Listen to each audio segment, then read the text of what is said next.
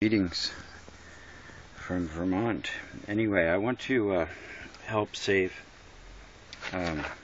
all folks attempting to change front control arms or get better access to the struts on an Audi. This is an Audi A6 99 model, and anyway, let's see. So I just took my grinder and ground right in between the slots. Don't do that. Don't do the back one, because you need the strength of the shank of the bolt to loosen the rest of the bolt. But anyway, once you cut the slot here, then you can, searching for the end of the bolt, you can take this nut and just tighten the cracker out of it until the shank breaks right in there, and then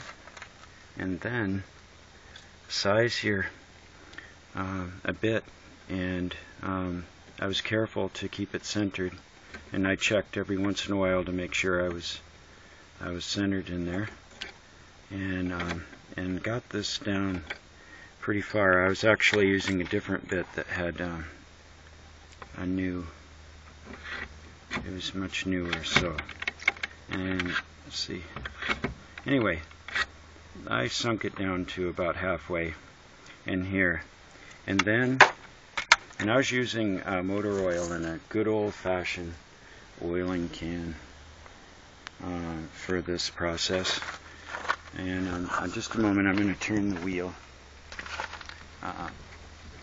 so we get better access to the head on that, and now, after working on it and spraying, lubing this in here with the motor oil and then spraying brake cleaner, it seems to be one fantastic penetrating fluid. Brake cleaner cuts the motor oil right down so it gets in there. And the first time I was using a breaker bar, or at least my handle for the jack, and it would only turn, one click at a time, about that much right there.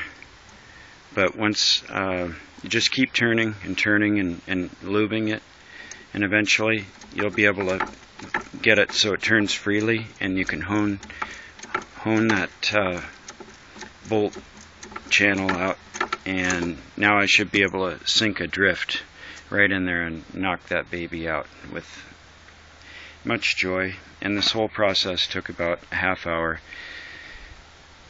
this time, because I did the other side, and that took about 2 hours of learning.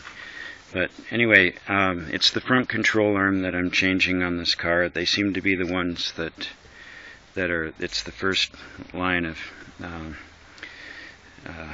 tension or pressure in the system, and they wear out the first, it seems.